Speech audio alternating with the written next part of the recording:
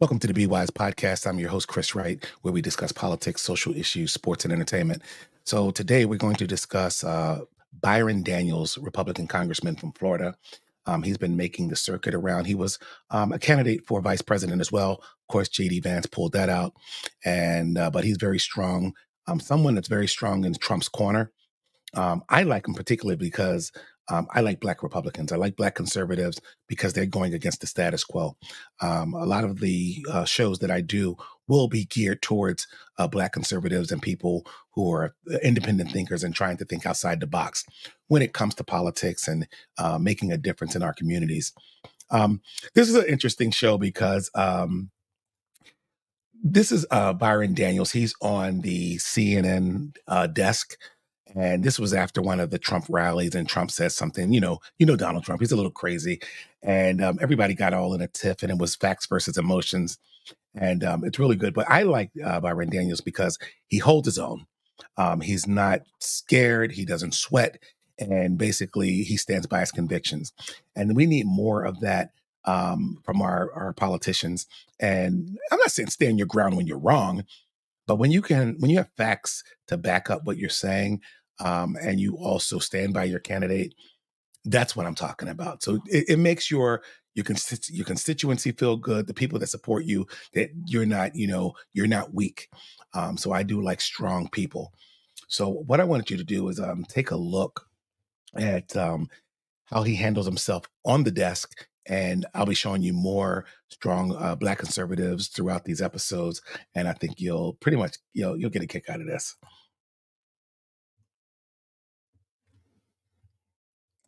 Donald Trump taps into American carnage as voting gets underway across the country.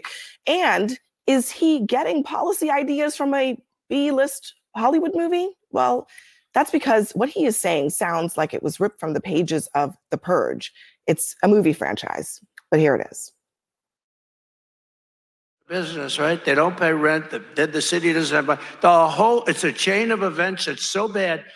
One rough hour, and I mean real rough, the word will get out and it will end immediately. End immediately. One day of whatever you want, I guess. It is a literal movie plot, but real life policy? Well, it's not policy. And this is red meat for the base because they don't ask questions about, well, how would you do this? And how would this work? It's just red meat. And I think it works for the base. But it reminded me of The Purge first. And then it reminded me more of the Hunger Games, where the ruling class puts a bunch of people together every year and says, you guys kill each other, to show control and instill fear in an electorate, in the citizenry, if we're comparing movies. But this is real life. And this is the kind of thing that turns off the people he needs to win. People in swing states who are undecided, who want to hear policy solutions, not stuff like this. I mean, but in all seriousness, Congressman, I mean, is he suggesting that cops can do whatever they want for a day and that will actually solve the problem? So I like S.E. Cupp. First of all, she was the lady that was talking with the glasses on. She used to be on MSNBC.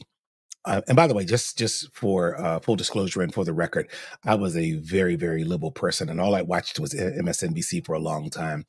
Didn't realize they were pulling the wool over my eyes. And now I don't even watch mainstream media at all. I love these clips from CNN because it just confirms that it is not good for our souls and it's not good for our minds. But you do get to pull out some of the tricks of the trade if you watch mainstream media. But anyway, I just wanted to point out S.E. Cupp, but she teed you up. You know, if you watch TV, she got the emotions going, made you think that everything that Donald Trump was saying was ludicrous, compared it to a movie like The Hunger Games, and what was the other movie? The Purge. If you see The Purge, you'll see it's just totally ridiculous to compare those two situations. But I want you to take a look at Byron Donalds' face. He's flat. Like everything that you've said so far doesn't move me, doesn't bother me, and I'm ready to take you guys on 3v1. Watch this. No, he's not. And even the clip you just played, what's it? 5 seconds out of, for Donald Trump, an hour speech. I think a lot of times people say, oh, well, he said this. for 5 seconds, yes, he says things that are unscripted. He goes off the cuff. He's not serious. There's no policy behind that. But I think where the American people truly are is they at least want to hear what somebody is thinking full-throated versus Kamala Harris, who is completely scripted. Like, now, Keith is the other black gentleman who's about to just go full bore emotional and cry and everything like that and make complaints. But did you see the eye roll? I want you to pay attention to his eye roll. He's not even listening. He doesn't buy anything that Byron is saying. But I think where the American people truly are is they at least want to hear what somebody is thinking full-throated versus Kamala Harris, who is completely scripted, like badly scripted. I guess I wonder, and there's nothing coming out of her. What is the policy then? If it's not that, then what is actually the solution? He wants to make sure that police are supported, so they're upholding the law. In every city in our country, I was in Dwayne. That guy right there, the white guy, he's the other conservative that's always on the desk. He gets beat up on a lot. I don't even know why. He has to make a lot of money. His job is to be the conservative punching bag for CNN. And yeah, it's kind of like the show on Fox, The Five, where they have 4 conservatives and 1 liberal. Well, CNN copied that. Now they have always 3 or 4 liberals and 1 conservative. So he's the punching bag. He's not going to say anything through this entire segment because he knows Byron Daniels and he already knows that this guy can hold his own. I don't need to say anything. Wayne Reed last night here in New York, just trying to get razor blades so I can get a fresh shave for today. I had to press the button for the attendant to come to open up the case just so I can get a pack of razor blades. That's what's going on in every major city of America. Americans are fed up with that kind of stuff.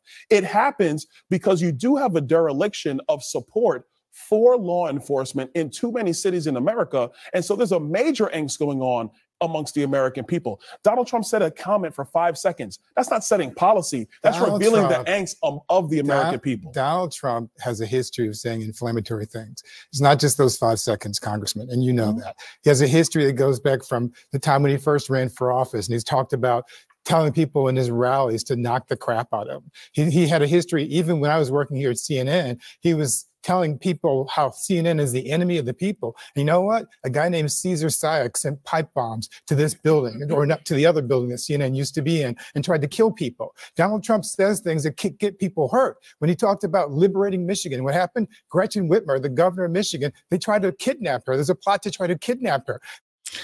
Look at Byron's face. Flat. Like, he's like, I'm not moved by anything you're saying. You know, facts over feelings, my guy. If you want to blame Donald Trump's rhetoric for someone throwing a pipe bomb in a building or someone being kidnapped, go ahead. You do you, rock on, but I'm not going to buy that. Every time he says something that's just 5 seconds, inflammatory statements like that. What happened when we have January 6th? It's because Donald Trump opened his big mouth and wouldn't shut up. And I wish at some point, Congressman, you would at least have the courage to stand up to your dear leader and tell him when he's doing wrong. Are we going to talk just about, apologize for him? Now about the rhetoric? Don't just apologize for him. Are we going to talk about the rhetoric directed at Donald Trump? Because we do realize that he's been trying to kill. Are you going to continue to try not to answer the question? So you're not going to answer what I just said. Hang on 1 second. Let's talk about that. Let's actually talk about rhetoric, because here's what Trump supporters have been saying. People hear this violent, dangerous rhetoric, and we're going to have a copycat. It's coming. And it's just unfortunate. Somebody's going to get killed. I'd say that's pretty strong evidence that the left needs to tone down the rhetoric and needs to cut this crap out. Somebody's going to get hurt by it. It works when we see the liberal elite literally trying to take out a political opponent. Now, do they cause it? Absolutely, they contribute to it. They're complicit with it because of their words.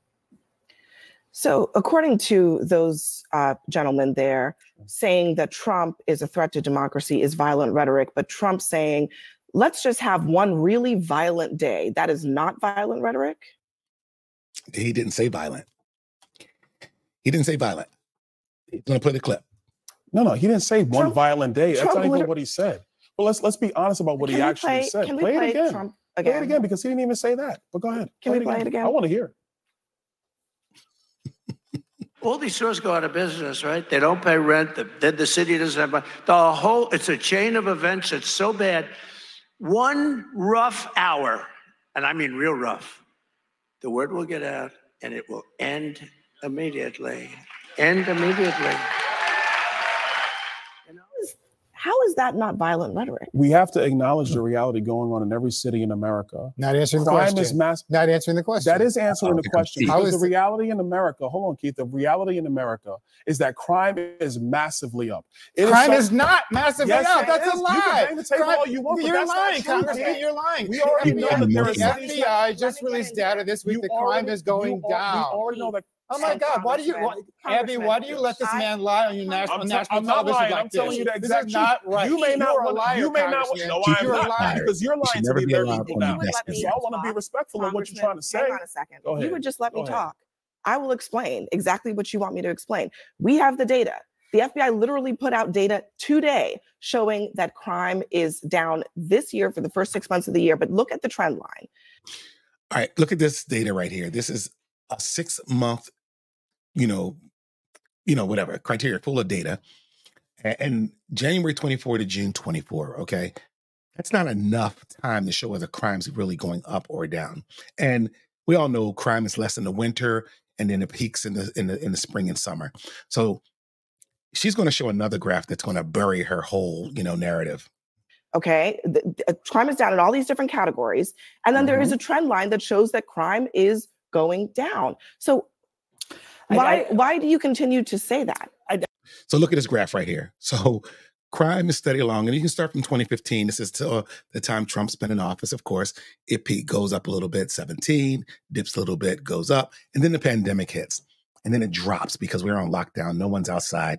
Everyone's just kind of like doing their thing, and they're doing DoorDash, and people are there's just no crime. There's no stores are open. The only crime actually was the protests, burning down stores and homes and protesting in the streets. That was the violence. But then as soon as the pandemic was over, it spiked back up again. And Byron's going to make a test of that and explain why.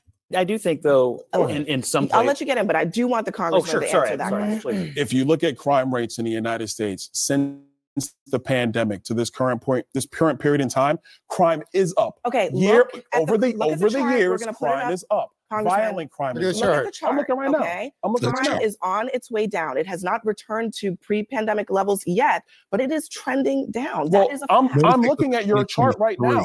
2021 is when Joe Biden and Kamala Harris came into office. Look at that spike up in violent crime. Donald Trump. Do you see where it went after 2021? Abby, this is important. This is important. But I don't understand. This is really important. Crime is going down. And put the chart back up. Put the chart back up. Put it back up. Crime. Look at where it's going. 2021, which is when Joe Biden and Kamala Harris came into office in 2021. Okay. The trend line is up for violent crime in the United States of America. And you know what? That is an empirical fact. I'm not going to sit here That's your chart. It's not even mine. I just saw it for the first time. I just saw the chart. I'm not going to sit here and let him lie. Keith should be fired. He's very unprofessional right now. He's calling a congressman a liar. First of all, that's disrespectful. And he's like, I'm not going to let this guy lie. You're not the CEO of CNN. If I was, after this was over, I would tell Abby he's never to be on your show again. He was very unprofessional. That's just my opinion. Wait 1 second, because we have to hold on. It's not silly when people stores. I'm sorry, Abby. Please go ahead. Of course, we have to deal in facts here. Thank you. Okay, it's clear as day. The FBI put out statistics for the first half of this year. Yeah. The trend lines are going down in all of those different categories: murders, rapes, robberies, property crime, aggravated assaults. For 2023, the trend line is going down. If you don't believe the FBI, independent people who look at these numbers say the same thing. So needless to say, it doesn't take a rocket science to show that was a 3v1. He didn't have a chance, and but he held his own. I'm going to be showing you over the next coming week strong Black conservatives in media, in podcast, and in politics. And it's just going to blow your mind, because there is no way that my race, the Black race, should be 90% voting for Democrats consistently and consecutively. A lot of these gentlemen and men and women are saying that Donald Trump may garner 20 to 25% of the Black vote this year. if I was to rely on TikTok and believe that, I would say is very feasible that could happen. But I don't know because you can't believe polls, but I can tell you that there's a lot more independent thinkers of color. Sage Steele, who used to be on ESPN, even said that she was in hiding. She was in the closet when it came to voting and her support of conservative ideas. So I believe a lot more people are coming out. And I myself have more conservative ideas. The left has gone too far left for me. And I do fiscally conservative economics, community, jobs, all that kind of stuff. I'm really looking more right than left these days. So, all right, I just wanted to point that out. Pay attention to the next episode of the Be Wise podcast. Don't know what it's going to be, but look for it on YouTube. Please follow, like, subscribe, the whole nine. And I'll talk to you guys later. You guys have a good one.